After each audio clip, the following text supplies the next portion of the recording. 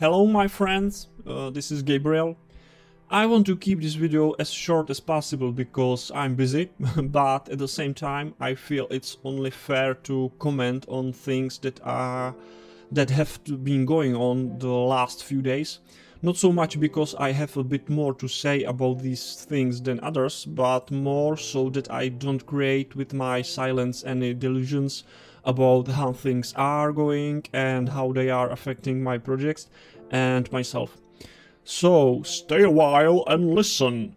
So you don't get bored too much, you can see pictures of my work from the new project I've been working on for 8 months, and hopefully you will be able to see it in full glory in some time.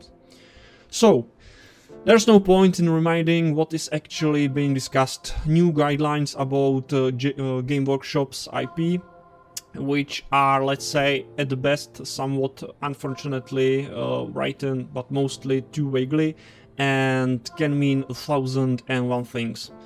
I was the big shock when I first saw them, as I couldn't find any real strategy behind this turnaround. But who am I to understand the working of large companies? Okay. On the other hand, it really looks like even GW has no idea inside themselves what their new rules mean, what they affect and what they can affect. Maybe a few people knows, but they certainly haven't informed others. It's total mess. I like to add a few things through. The first is, yes, Game Workshop is absolutely right for such a legal move. There is no dispute about that, and if we want to resolve anything, we need to acknowledge this reality. But the question is, whatever is this the right move, whatever it was well thought, and how much any part of GW agrees or disagree with it. The second thing is, what do we actually know? All we know is a few lines on the official website, but no official statement has been issued. No information passed by GW members directly to the animators or other fan creators since the new directions. Time will tell all of this. For now, for how little information we actually have on what's going on, a huge storm has been unleashed. Unfortunately, I'm a little afraid it's just a storm in a glass of water. Firstly, because there is no information, so there are for sure mistakes and assumptions.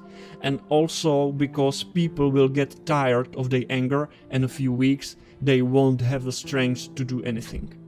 The third thing is I want to mention that things can change.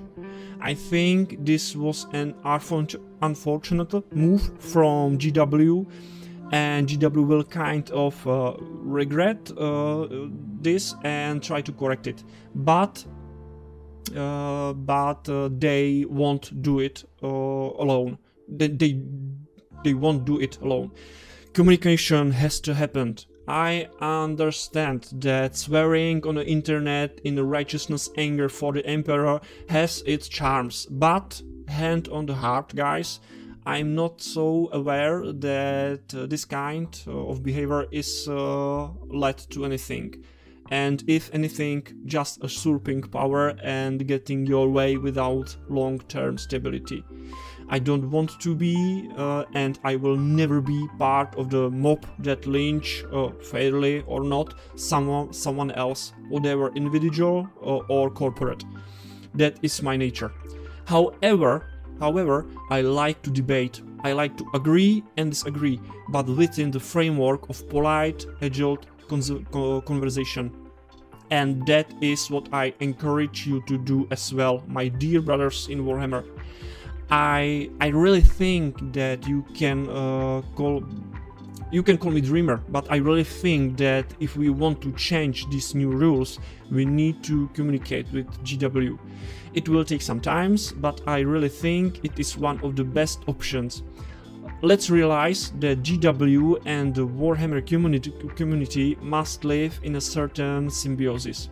There always will be some friction points, but we have to maintain in a certain balance. An example of this is a heavy monetization on IP of GW assets. Everything has its limits, guys, and in the past few years those limits, let's be honest, have indeed been crossed several times. But that's why I understand that Game Workshop wants to step in and guard their ground, because some balance has been disturbed. But the same thing is now happening from GW sides.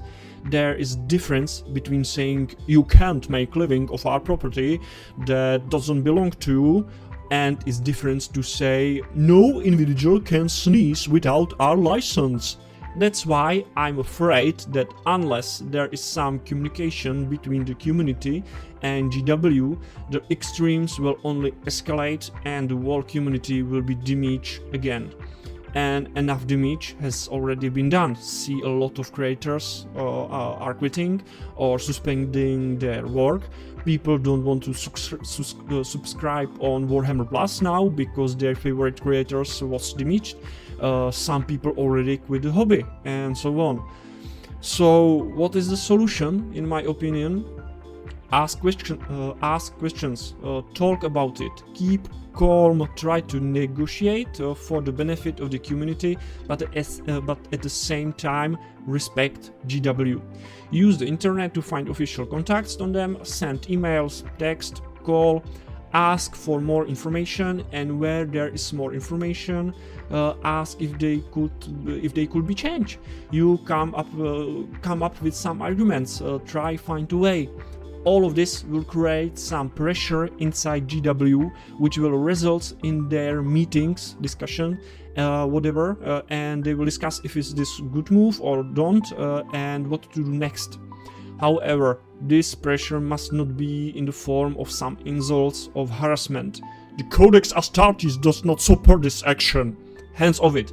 They are only humans. Most of them don't even work in the legal department, and even if they did, it's a human thing to be wrong. Yeah, this pressure also needs to be applied for some times to let GW knows that we don't want this change, and as a community we want to retain the ability to create fun stuff, even animation. We can talk about whatever or not is appropriate to monetize YouTube channels. For example, I never done this, yeah, or if it's fine to have Patreon, and if so, what size of it and under what conditions. But is immediately destructive to essentially ban fun works, and we need to remind Game Workshop of that. Let's not worry about it. It's our hobby, and there is nothing wrong with asking questions and making requests, as we are their customers. Soon, hopefully, we know more and the debate can really start and get going. But I repeat, this is not a job for individuals, but for the whole community. And now for the end, maybe just a few more sentences about my work. For now, I still continue to work on my project because GW, however much I respect them, cannot forbid me to create animation in my private time and in my home for my personal purpose. The question is how the rules will be set so I can put the new project out publicly and for the free for Warhammer fans. That's why I continue to work even though the animations are forbidden. I've spent 8 months working on the project so far, and I'm about halfway, I think. The project is big and the project footage will be long as well. I'm not going to quit my job because of those few sentences on the internet when I don't have more official information regarding what it actually means and how these rules are applied. I remain on standby with the others and await Game Workshop's statement. But yes, it's true. Lots of creators are not throwing the towel to the ring and trying to communicate with GW and find solid ground to find solid ground again and continue continue their work and hobby. So if you are also a fan of my work, consider putting your hand to the work and instead of righteous anger on the internet, engage in the discussion with GW and create that pressure to change for the better. This makes it very likely that I will eventually be able to get my project out of there among you. Finally, I would like to add that GW has so far never contacted me. I do animation as an amateur in my spare time at home. I do most of the stuff myself, but I get help from a lot of other great people, be it with music, voice, or just an opinion. I am really not self-made man, and other creators helps me, inspire me, and so on. I don't do this for a living. My YouTube channel is not monetized. It's a simple passion for me to create and tell stories. And no, I don't plan to work for GW, as I love my real job, and full-time animating job is not realistic for me in the next few years, definitely. And I will be honest, as much as I really respect GW, this kind of transgressions only discourage me from working for them. Maybe I try to appear as impartial as possible for somebody, but trust me, it's hard, because I'm incredibly sad. I'm incredibly sad by the demise of some creators and possibly demise of others. And also a sort of betrayal from GW, who has long benefited from the fun works and more than once throw them overboard.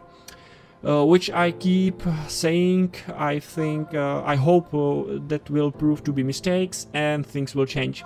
It also kind of took away my enjoyment for Warhammer now as well, just about it's funny because now I ordered some time ago I ordered my first airbrush, and I was about to get some proper models for it, and now nothing.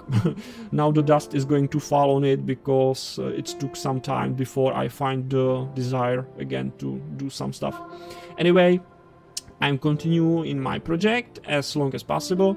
I'm trying, like others, to change the direction of this, and I ask you to please try to do so in decency and humanity as well. And that's all.